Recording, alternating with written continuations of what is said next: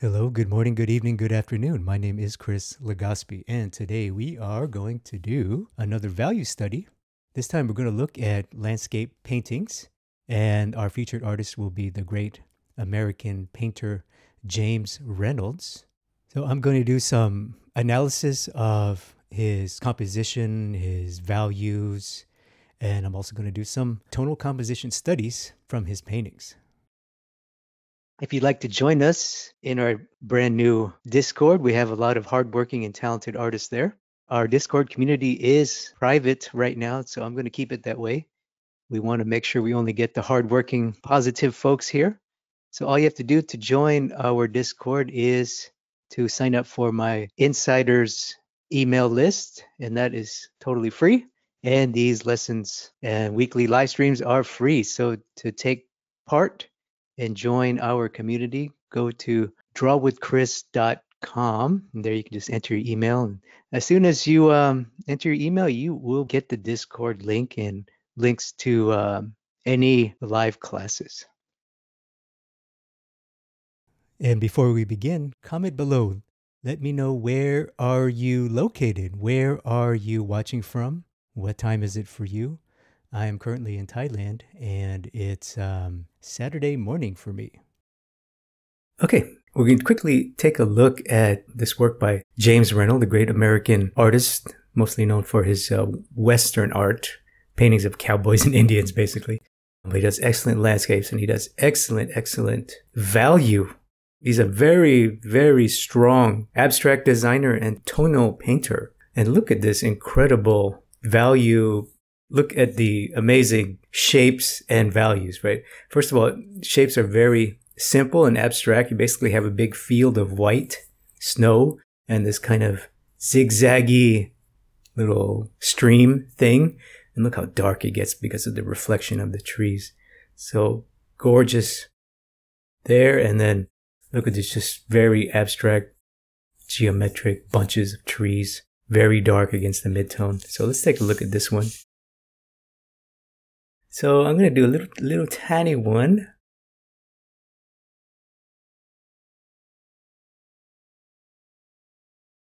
You guys may not be able to see it on camera. Let's see my pencil line on camera. I'm just going to do a little tiny, super abstract thumbnail. Look how small it is. So if you're doing these tonal comps, I recommend them quite small, 1 to 2 inches, about 3 centimeters. For our international folks, I believe it's 3 centimeters or 5 centimeters. It's about 2 inches, I think.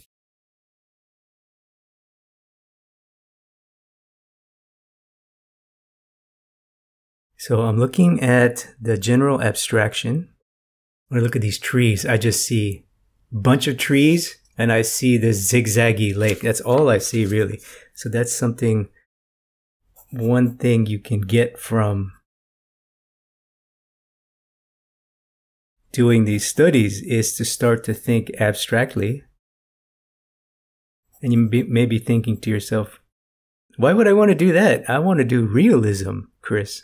I want to do realistic things. Why would I want to do abstraction? Well, the best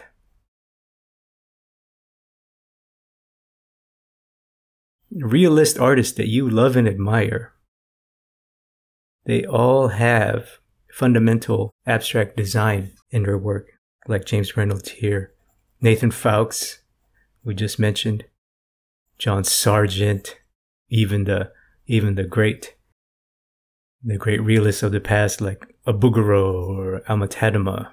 They all build their work on abstract design because you have to, like I always say, the number one reason why design is important is it grabs your attention. It gets attention. And, it's one of the job, in a way, one of your primary jobs is to get people to look at your work, right? We all want people to look at our work. We all want our work to be appreciated and admired. So if you have a strong, punchy, eye-catching, bold, graphic thing like this, I promise you, you're going to look at this, When you walk by this in a gallery, it's going to grab you. It may not keep you. You may, be interested in naked women, but the design is strong. let's take a look here. I'm just going to quickly block in my frame here.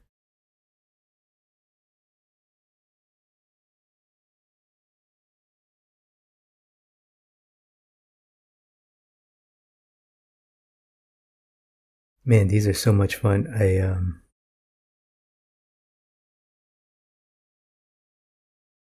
I've been doing these for years and I still enjoy it in the process. I just love, I love marker.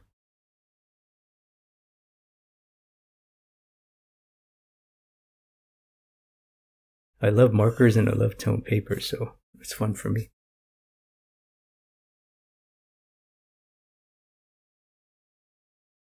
Okay, I'm just going to stick with this. So I'm going to keep it very graphic and very bold, just like the original.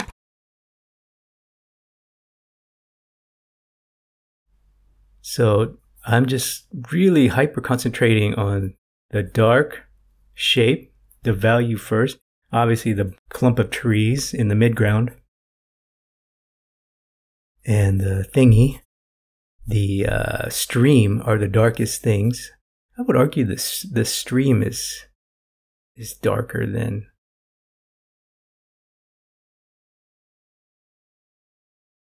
the trees.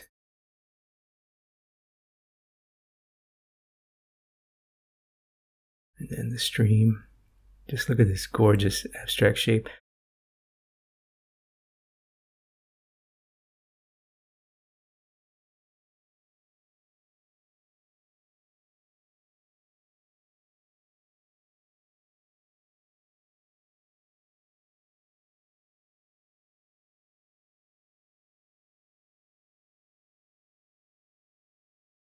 I remember when I used to study with Nathan Folks, he loves to talk about master copies. And, you know, those who don't know, Nathan Folks is like one of the most successful animation painters working right now. He's absolutely an incredible artist, incredibly successful. I remember during his classes, he would start his class like, he used to talk about his struggles, you know, like, when I started, I didn't know what I was doing, you know. I wanted to get better. I wanted to get more jobs. I wanted to get noticed. So I thought to myself, why don't I just copy some great artwork? it's like when he says it, it makes so much sense. You know, most of the class is like, wait a minute, you're this like superhero. Why would you need to copy somebody else? You know, at first hearing, you're like, you know, why would you want to do that? But then as you go through the process, you realize like, oh, okay, I understand that a lot of these guys kind of, they kind of do the same thing over and over and over again. So I keep saying. So, look at that. How glorious is this? Now I can use this in my own work, right? If I want to do like a concept art, maybe I can put, you know, like a snow scene or something. I could put a character here and put a giant here or a monster or something, you know? So this composition now is totally something I could use. So we have very nice and strong dark grouping. What about the midtones? Comment below. I mean, we clearly know the brights, right? We know the brights are down here. We might as well just put that here. We know the brightest thing is down here, which is why tone paper is awesome. If you don't have tone paper, it's okay. You can still do this. Obviously, you won't need a white pencil like me. You could just have the white of your paper.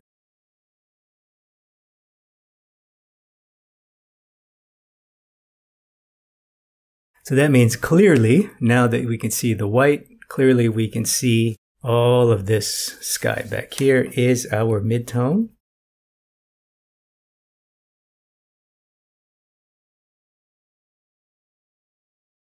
And little patches on the foreground there.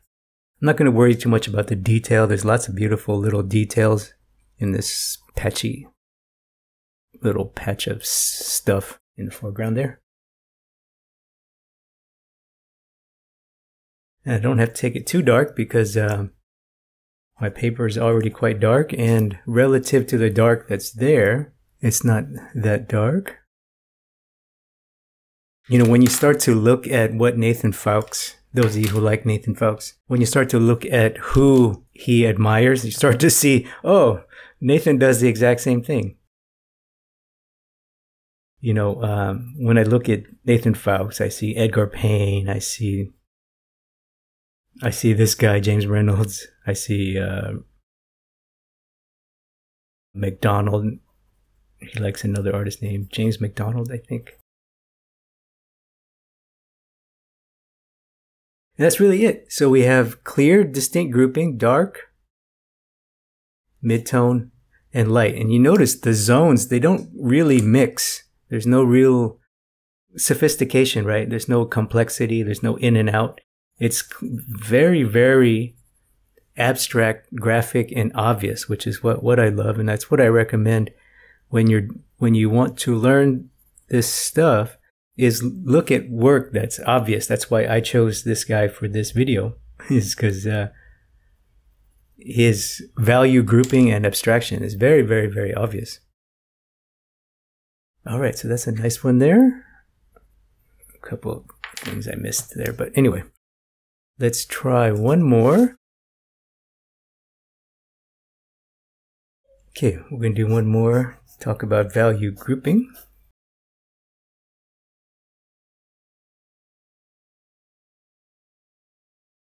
Also, too, this is really helpful for those of you who want to learn, obviously, landscape painting.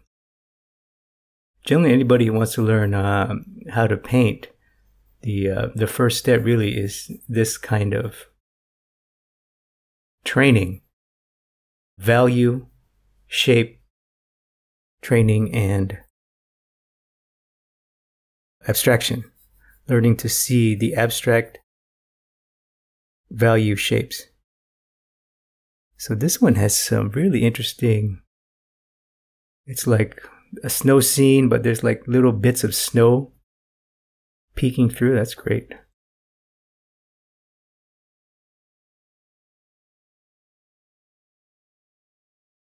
It's a little bit of detail, but you know, we don't have to be precise. It's not a figure.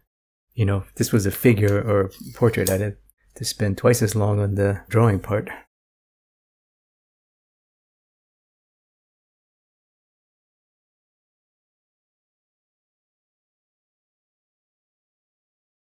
So who here is brand new and you found me through the Proko video? So comment below if you just joined me as I'm filming this little collaboration video I did with the Proko channel. It was online yesterday. So thank you. If you are new, I appreciate you. Thank you for joining me. All right, what's next? Let's talk about abstract. Okay. What's dark? What's light? What's mid-tone? Well, we can, if you squint at this, you can clearly see. Well, you can clearly see the white. It's a snow scene. Okay, so we got that out of the way. We know this is white. We know we absolutely cannot touch this with anything but white. There's a little bit of white right here. So this zone, right? So he groups his white, his light, light, light. What about the dark? What is the darkest thing? Where are the dark shapes? Well, it's clearly this big massive tree, whatever this is, tree. Even the tree in light is really dark if you squint. Even the mountain thing is dark. Is a group with dark, so squint, squint, squint, squint, squint at this. Don't be fooled by these trees.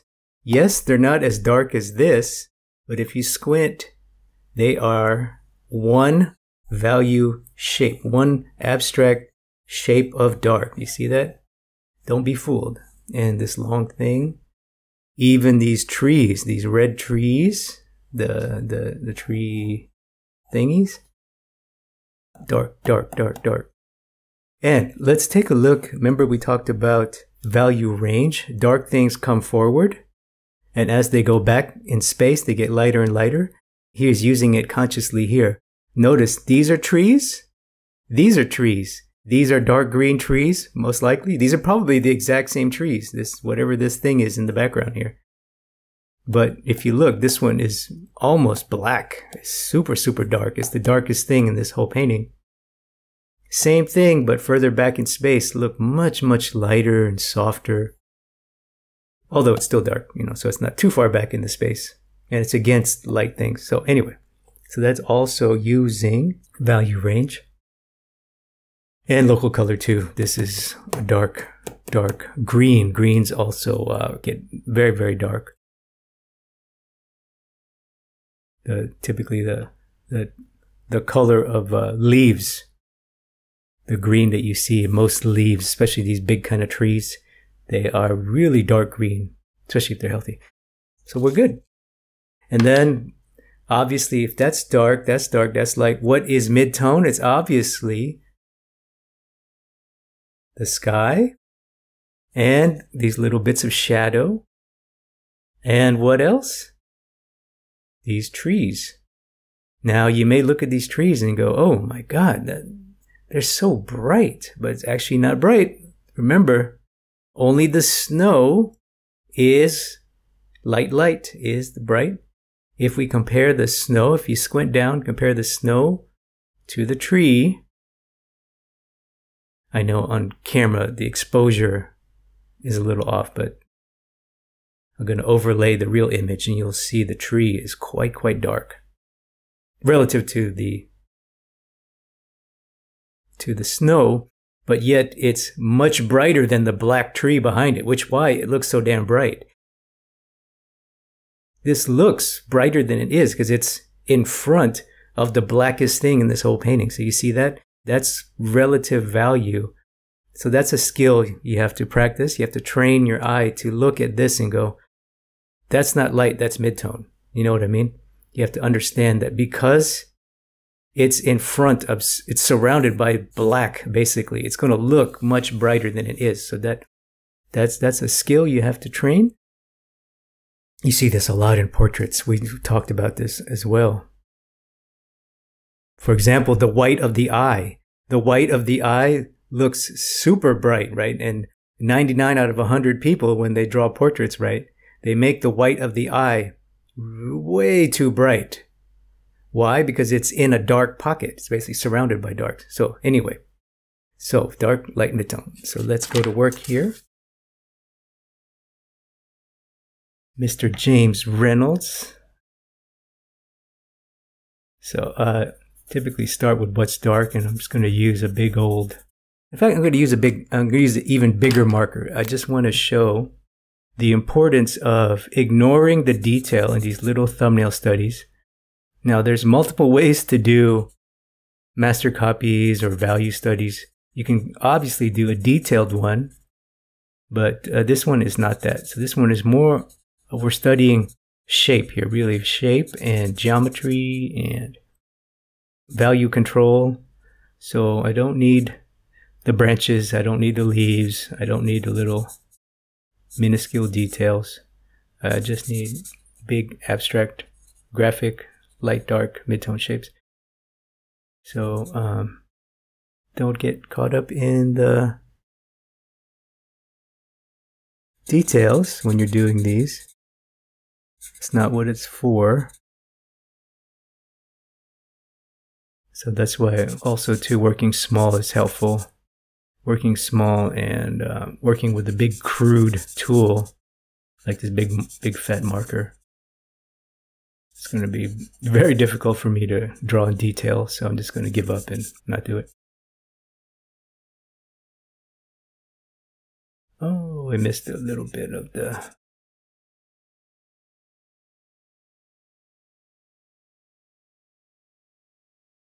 I messed up there. That should be white. A little tiny area, that's okay. Okay, so I got my dark. That's obvious. What else is obvious? The white. We know the white. The white of the snow. White snow in sunlight is very bright.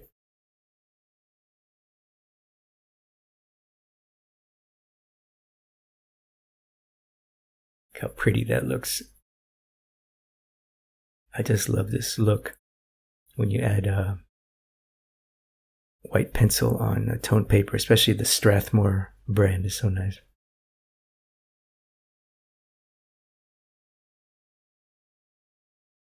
Can't really buy these in Asia. It's so difficult.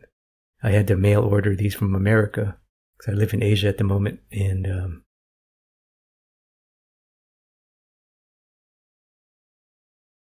it was worth it.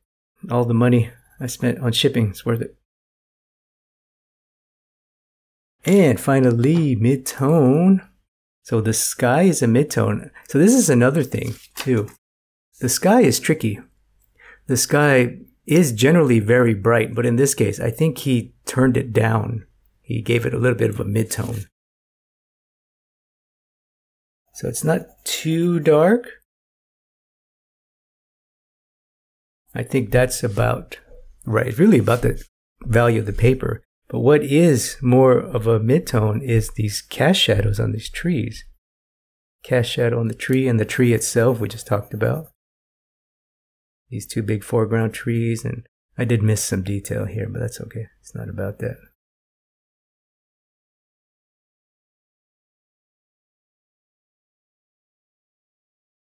Obviously, if you're doing this at home, you can take your time. You can get a little bit more accurate on the shapes. You don't have to be as sloppy as me. Obviously, I'm trying to talk and do this quickly so this video doesn't last 3 hours. But anyway, so that's pretty good. I think it's a lot uglier than the original, which is sad, but whatever. So we have a nice, strong, dark, light middle. That's our goal. Comment below, who does landscape paintings here? Most people don't like them, I think, especially people who like figures and portraits. They don't like landscape. All right, we're going to take a look at this one now. And we're talking about value range. So as things get darker, they come forward. And things further away tend to get lighter because of atmosphere and various things. So this one is what I call a more orthodox arrangement of landscape, right? You have basically a series of mountains and trees. And look at the mountains and trees in the foreground. Dark. It's actually the midground. Dark. Very dark. Dark but lighter. Right? Dark. Lighter. Lighter. Brightest. You see that? So it's a classic. You see the steps. Dark. Middle. Light. Light. A highlight. Black. Dark halftone. Halftone, light halftone, light, highlight. You see that? So this is a classic arrangement. And this is a phenomenon we can all see. But again, when we see a master do it, it's much easier. It's easier to look at a master and have him do all the work, the decades of work and observation skill and technique, right? Than for us, if we were to go out and try this, you know, it may not look like this good, you know what I mean? But the great master here, James Reynolds, gorgeous and crisp and sharp value arrangement, right? Look at the crisp, dark.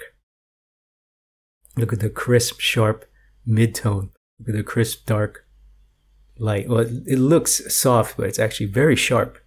Well, it's sharp in that it's defined. And same with the little patch. The brightest thing is way back here, this little patch between these two mountains, little mountain ridge here. Right, and it just sits back so nicely because of value range. And these things here, this is the actual foreground. And one thing I like about James Reynolds, I just caught this morning looking at his work again. And yes, there are black things, right? There's really dark little accents all along the foreground. But actually the darkest thing, right, is here, is this guy and this guy. These two clumps of trees, they're the darkest thing in this painting. And he actually puts his blackest black thing in the midground quite a bit. So that is new to me.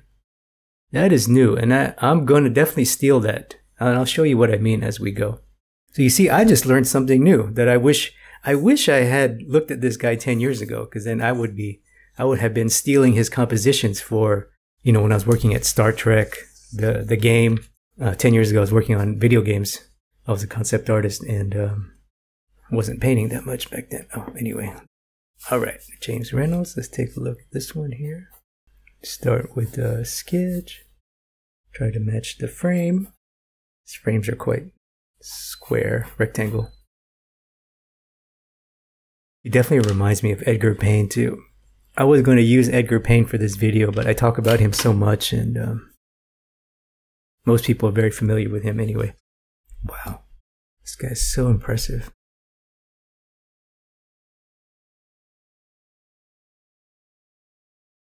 I wish I could see his work in person. That's the biggest thing I miss about living in the US or a Western country is the Western art. Obviously in Asia, the aesthetic is much, much, much different here. You know what I mean? When I lived in California, I could go to 10 museums within 10 miles of my house. Within 20 miles of my house that have work of this caliber, gorgeous, realistic Western art.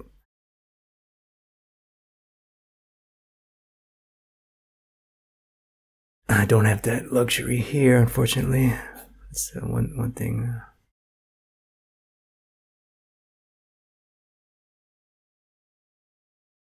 Now I'm looking at this and I'm like, man, I could have used this composition when I was working on Star Trek, when I had to do environment paintings or Splatterhouse. My first entertainment job, I was a concept artist for a video game company. I got to work on a Splatterhouse, probably one of my more famous games. Man, I used to struggle with environments. I didn't really know what I was doing. I could draw characters, right? And things and monsters and faces well, but my composition just sucked. I didn't know how to paint back then either, which was very frustrating.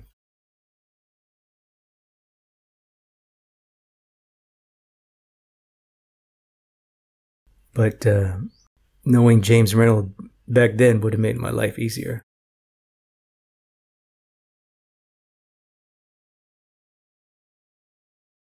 Knowing Nathan Folks back then would have made my life easier too.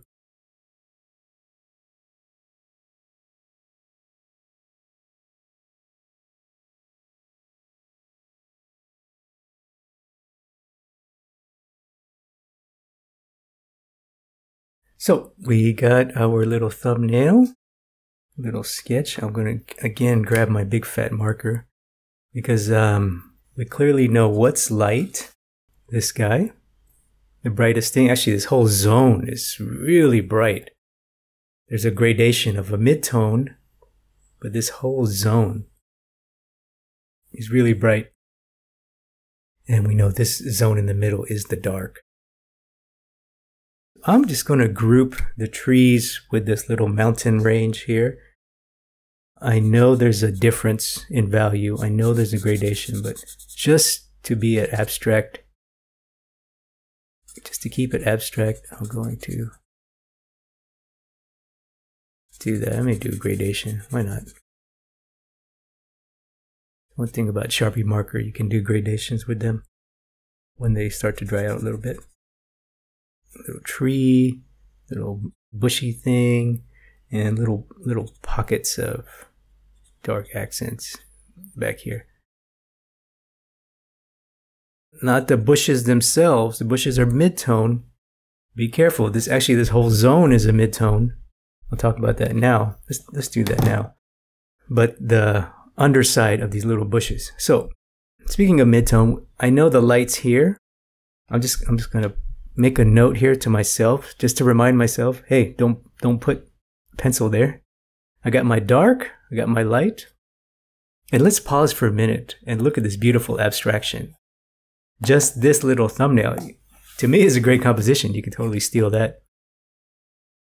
The movie Dune, I just saw the movie Dune. This could be like a big sandworm. This could be like the main character. This could be a whatever, a bunch of little knickknacks. little, I don't know, whatever. And then this little light can be a magic effect or a bird or something or whatever. But you know what I mean? This composition can totally be used for something else besides a mountain range. That's the beauty of these things, is that once you start doing them, you start to see, oh, okay, that composition becomes yours now. Once you start to look at them, and then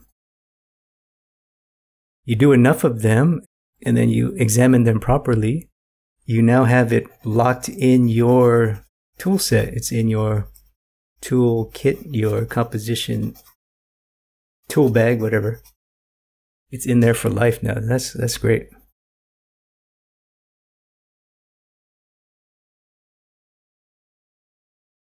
And like I keep saying, the more you do these, the more you realize, oh, okay, these guys they really kind of do all the same thing. They all do really the same thing. James Reynolds, Edgar Payne, Nathan Fowkes, John Sargent, Zorn. They all kind of do the same thing, and then you'll start to see the pattern. And then you go, oh, okay. Once you see the pattern, composition will make sense. It'll really start to become, I don't want to say easy, but it'll make sense. Then you'll have much more control over your own work when you see the pattern. All right, so this whole zone of mid-tone and some light in the foreground. There's a couple little knickknacks of detail, da-da-da-da-da. But the most important thing I want to get is this glowy gradation of light. Now there is a gradation.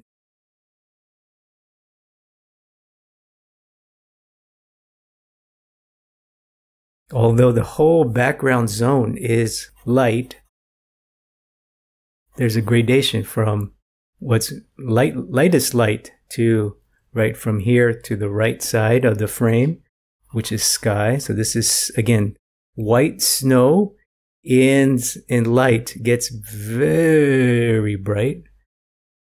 I'm sure those of you who have seen snow or go skiing and things, you know what I'm talking about. Comment below if you have never seen snow. I know we have some Southeast Asian viewers here. Those of you who live in India or Philippines, you may have never seen snow. But trust me, it gets really white. Bright, excuse me. I've never painted a snow scene, but that would be, I don't know if I would enjoy that. I don't like cold weather. Comment below if you, if you are afraid of cold weather. Anyway, let's get back to what we're doing here. Little nuggets of detail. Do-do-do-do-do-do-do-do. Look at that. That is gorgeous. It's not quite the effect of the original. This one has some subtlety. It has little patches of mid-tone and light here, which is absolutely gorgeous, and little patches right in the...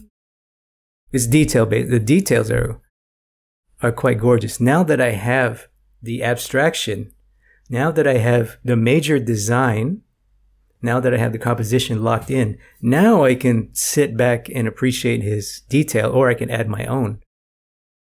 Right? If this was like again, like a painting of a concept painting for Dune, right? Now we can add the wrinkles on the sandworm creature. Now we can add whatever details on this, if this was a vehicle or whatever. Now we can add the blades or knives on the foreground, whatever. Now is the time to add the detail. But yeah, I think we're pretty good here. At a good stopping point. I just wanted to show the clear and pretty steps to go, the value range used here. So that's James Reynolds. Now we'll look at one more. Okay, I wanted to quickly talk about a couple of his paintings and talk about local color. So local color says that some colors are just inherently dark, and some colors are inherently light, especially as they get saturated. Specifically warms, so reds, violets, blues tend to be pretty dark, and as green. So this one has a beautiful palette of obviously greens and then cool blues and little accents of reds and warms. Well, first let's talk about what is the darkest thing in this painting. Comment below, what is the darkest thing? What is the lightest thing? So that's always the first question I think about. Well, the darkest thing is the shadow, actually. The tree, well, the tree and the tree's reflection, excuse me, not the shadow. The tree's reflection in the water is the darkest thing. Look how black. He might actually add black.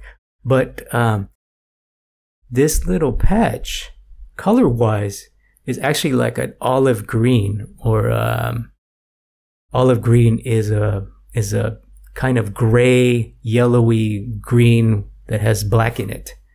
It's really dark green, or I'm not sure, but anyway, it's a very dark green. It could be a Viridian. Viridian is a dark green you buy in a tube.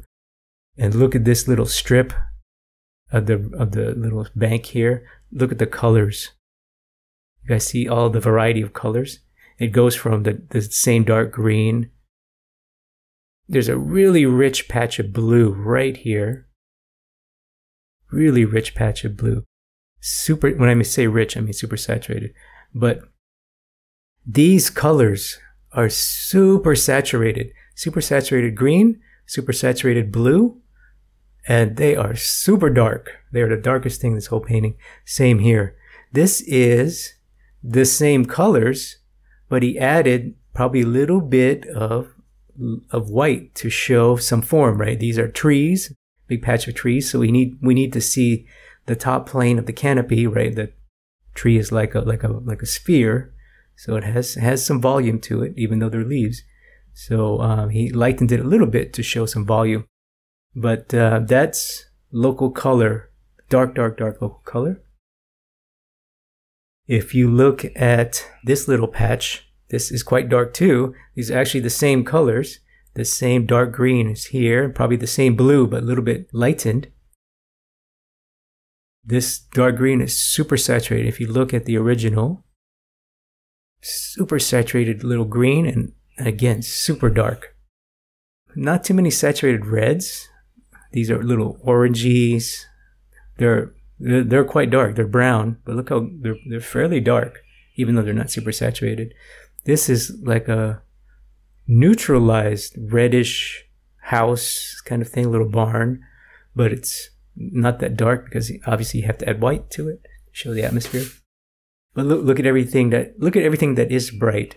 The water, the sky, this little mountain. It's super bright.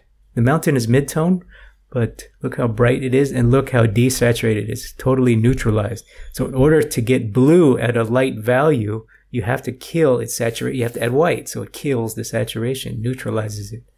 You see that? Same here.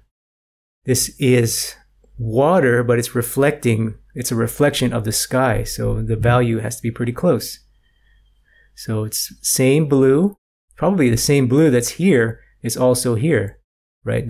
But adds a ton of white to make it brighter, but you have to sacrifice and lose its saturation, its color intensity. So that is an example of local color at work. And we're going to look at this one. We'll do a study of this one. I love this one. So graphic. This one has yellow. Yellow. Look how saturated this yellow is. If we look at the original is quite small. And it's, wow, so it's got some yellow greens. It's got patches of yellow, and yellow green. Warmy yellow and also yellow green, also known as cool yellow, right? On both sides of yellow on the color wheel. This is yellow. On one side is red and orange. On the other side is blue and green, right? So warm yellow, cool yellow. So beautiful play here. But look at the saturation. This is very saturated, and probably besides the roof of this house, these are the most saturated colors in the whole painting. And even though they're very saturated, if we squint, they're fairly bright, right? Compare this obviously to the dark thing. It looks super bright. But compare this to the little water stream, which again reflecting the sky. So this is true light. Same with here, true light. But still quite bright, right? It's not quite highlight, but it's still quite bright. So I would consider this whole zone light. This whole zone, even though it's a saturated yellow, it's the light zone. Same back here. This is the saturated warm yellow, right? So he's creating that effect of golden hour, where the sun is close to the horizon. So the sky is starting to turn orange. So here's either sunset or sunrise, most likely sunset, right? As the sun goes down, we all know the sky starts to turn orange and eventually purple. And look, again, the most saturated thing is this, the red roof, these like little roof tiles or things. And look how dark they are, right? It's not quite as black as the shadow or as the roof, as the mountain behind it. But damn, it's pretty dark. This little thing I'm looking at right here, it's pretty dark. These two patches are the same. This little patch of black here is basically the same color as that. And you see how there's separation, but not much, right? Separation, but not much. You could argue that you could group them, but that's, again, saturated red is dark. Saturated yellow can still be quite bright. Still be quite bright. But a desaturated blue, right? Desaturated blue-green in this case, very, very bright. Blues, greens, and violets. When they're saturated, they tend to be very dark. All right, let's break this one down. This guy makes me want to paint landscapes. I really like this artist now. I really appreciate him now. He reminds me of Edgar Payne, obviously, but he also reminds me of Jiaming Wu. He's super abstract like Jiaming Wu. Jiaming Wu is a painter known for his figures, but man, his landscapes are absolutely gorgeous and they're super abstract. Comment below if you are familiar with Jiaming Wu or and specifically his landscapes. Lots of people know his figures, but his landscapes are super, super, super graphic. I just love looking at them. But this man, James Reynolds, he's got that super hardcore graphic, abstract quality of Jiaming Wu, but also the subject matter and the value structure of Edgar Payne. Edgar Payne's quite abstract too, that's why he's so great.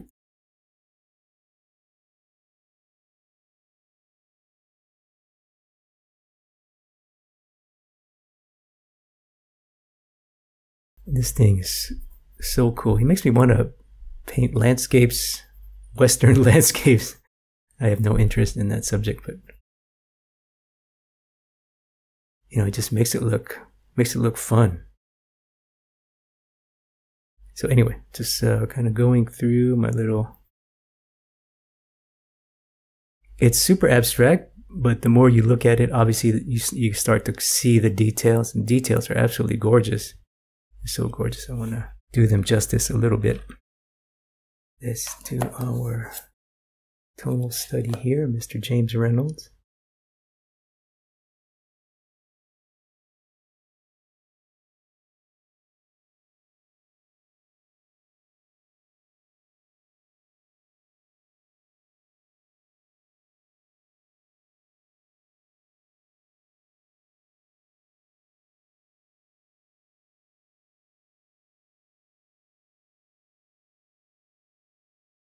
So let's start with the black. It's always the easiest thing to start with. And clearly, all of this is meant to be one group. See these beautiful, these are houses, but they're because they're in shadow and they're in that golden hour shadow, which is purple, right? Golden hour shadow has lots of saturation and it gets pretty dark. So all of this is one big group, including this foreground thing. So look at that beautiful abstract quality.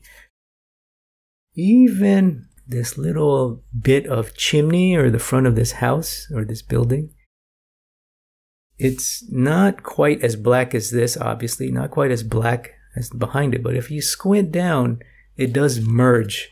So I'm going to even include that. So let's do that now. And that's why you want to use a marker, big fat marker.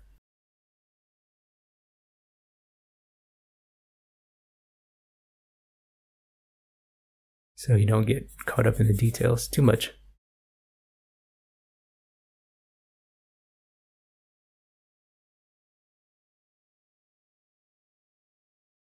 This could easily be a environment for a game like, let's say, a Naughty Dog game like Last of Us or something. You totally steal this composition. Right, you can replace the house and this thing with post-apocalyptic stuff. Boom, you have Last of Us or whatever. You have a game. Or it could be an animation background. Let's say you're working on some animation portfolio or something. Or you have an animation client. And you're like, oh crap, I need to come up with some value or some environments. What do I do? What do I do? Oh, I know. I'll do what Nathan Folks does and steals. And Steve Houston. And Sargent and all those guys. I'll steal from somebody really good. Why stress myself out? I can just steal someone else's composition. Because they do it too. They do it too. James Reynolds got this from somebody. He didn't invent this composition. I mean, he did, but you know what I'm saying. He's influenced by somebody.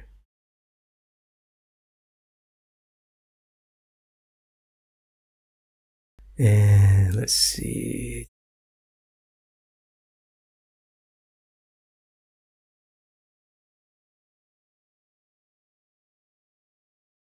Okay, so now we have an interesting question. What about this little patch of mountain?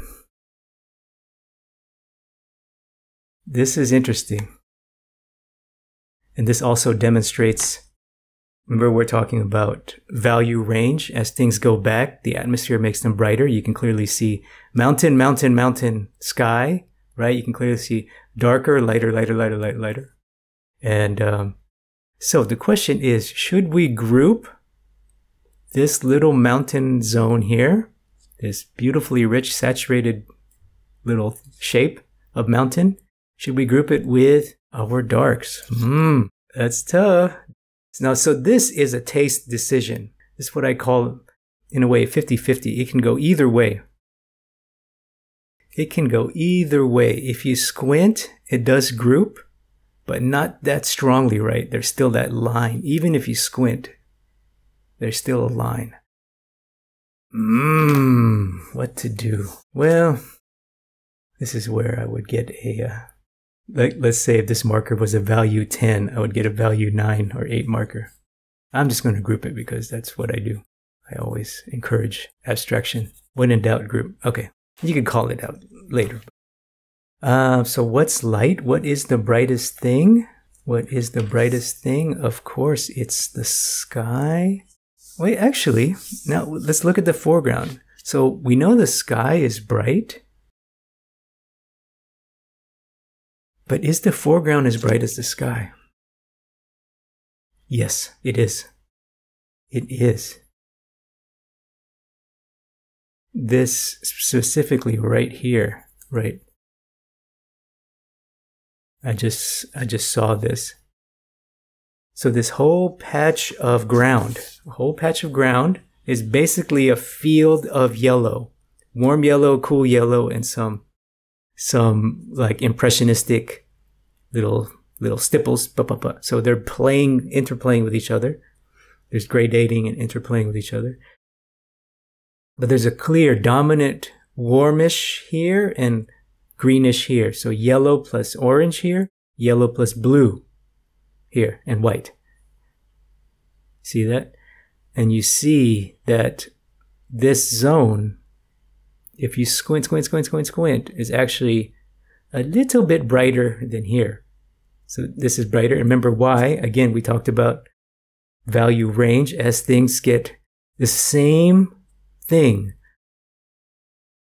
Grassy, flowery grass, whatever, here. Grassy, flowery grass here. Same exact thing, but as it gets further away, lighter and lighter and lighter. So I just caught that. Let's put that in our little study.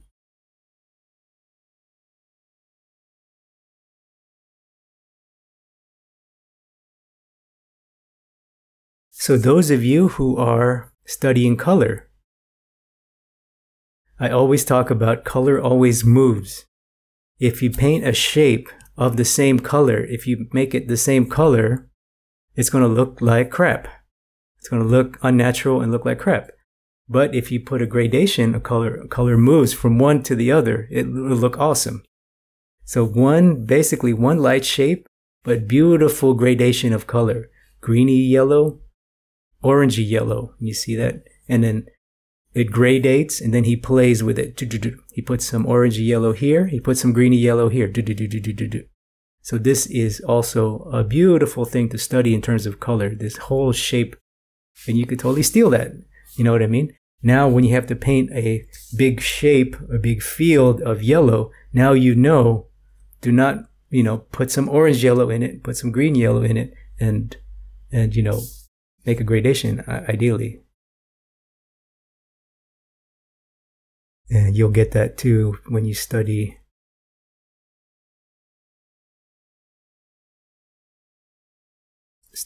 painters. They do that. The most obvious guys that do that are the ones that I know anywhere, the American illustrators like the Wyeth, the Cornwells,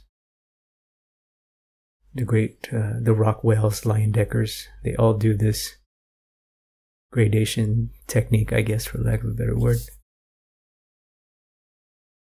Anyway, so that's pretty bright, but it's about the brightness of my paper, so I'm not going to add too much white, but I know the white is back here. So now I'm going to add midtone. Clearly the midtone is the roof. The roof, and has a gradation, right? The right side of the roof is darker. That little roof tile is darker. Yeah, this printout good. And little patches of grass.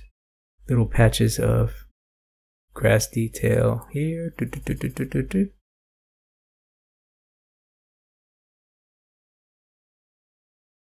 All right, now we have one more.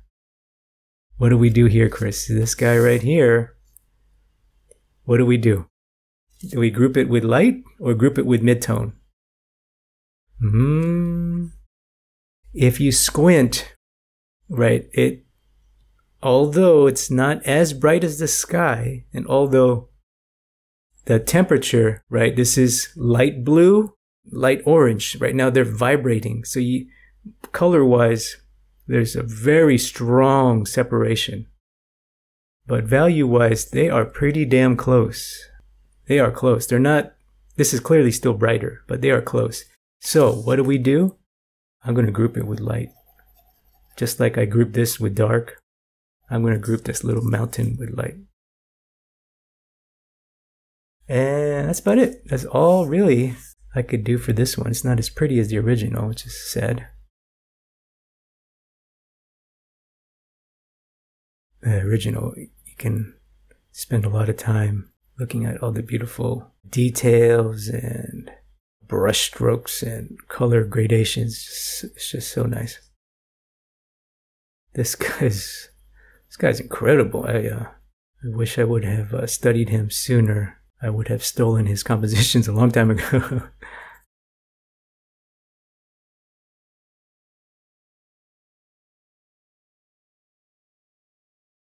All right, so I think we're at a good stopping point here.